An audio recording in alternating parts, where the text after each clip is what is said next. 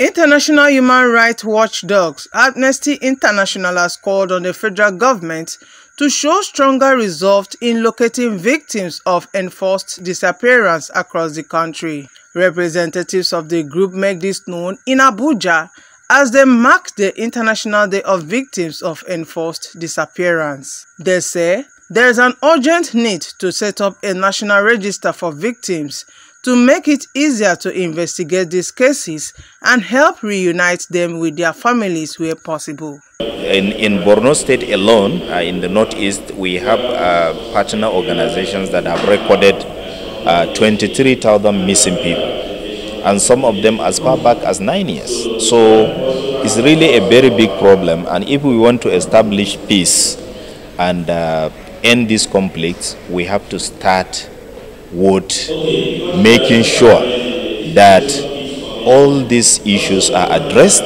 all these problems are resolved, so that we can be able to move forward. There is no way we can have peace without making sure that all those people that have been missing are found and reunited with their families.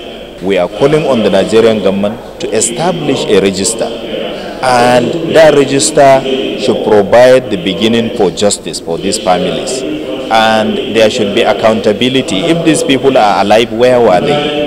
Why were they arrested? Why were they held for more than 1 year, for more than 5 years, some for 14 years? Why? These are all illegitimate things, and these have to be addressed. We have to make sure that our country is run based on the rule of law and justice. I'm here to talk on the disappearance of my parents, Ife the Kalista and Ife the Sunday, that were abducted by the DSS on 23rd November of 2021. They invaded our house early morning of that day, around 3 to 4 a.m. in the morning. So they were there with a tracker. We don't actually know what they came for, but they say that they came with information. So they were there, they arrested my mom, said they found something in her phone, and then they asked my dad to come with. And since that day, we never saw them till today. So it's from their uniform and what they came with that we knew they were the DSS. And after that, we went to their station in Enugu, and they denied keeping them there. It was the human rights organization that we met. There was this lady that went to their office and confirmed that they were there. The next time we went there, they said they were taken to Abuja. And now, my family members who have been to Abuja to know where they are, they say they are no longer here, that they are in Kainji State, Niger State. Since then, we've been making efforts to find out if they are alive or not, and where they have kept them, but now nothing is happening. Some of the first men we have met, some said that they will lose their job if they have to interfere with the case.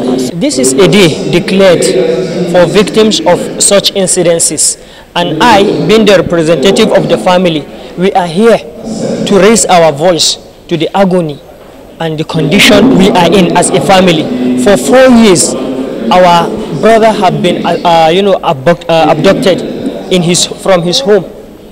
He left behind his wife and 2 daughters.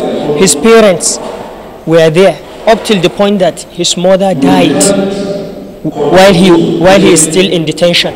So that is why I'm here, at least to voice out our own concern and call to the authority to do the needful as far as the situation of this poor gentleman is concerned. When terrorists kidnap their victims, they will reach out to the family and you negotiate with them to get your loved ones out, or you report to the security agencies for them to go and possibly rescue your loved ones.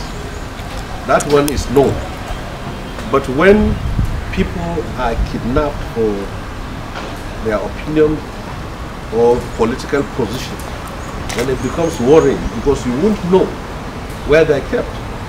Idris Dadiata from Kunda State was abducted the last 4 years, and all efforts have been made to trace his whereabouts. He was not with the security agencies, and he was nowhere. And what was surprising to many of us is that such a prominent young man, you ought to have seen a serious response from the side of the government. Kaduna State government was silent on the disappearance of the Adieta. Kaduna State House of Assembly was silent on the disappearance of the Adieta. Elected senators from Kaduna State, all the three of them, were silent on the disappearance of the Adieta. 16 members of House of Representatives from Kaduna State were silent on the disappearance of the Adieta. The security agencies all refused to issue a statement or tell the general public this is where the Adieta is. And it appears also people are even afraid of discussing this matter. But for those of us, we believe that the only way to prevent or stop the continuity of this disappearance is to continue to speak out